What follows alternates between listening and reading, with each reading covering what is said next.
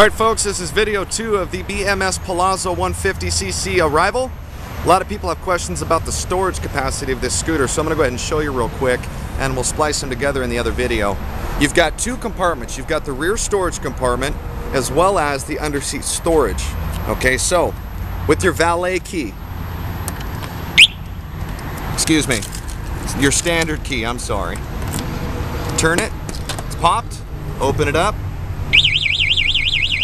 and you get the alarm.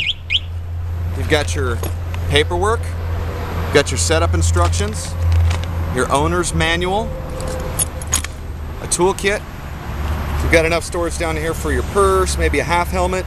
Access to your batteries locked underneath the seat, okay? Go ahead and put all this away. Then, with the valet key now, this is for, say you let a buddy borrow it, but you want to keep your stuff secure. Right inside, you've got plenty of room. Okay, almost to my elbow. All right. Nice heavy-duty hinge, triple bolted, not just one bolt. And it's as easy as this. Time to put it away, close it up, and you're on your way.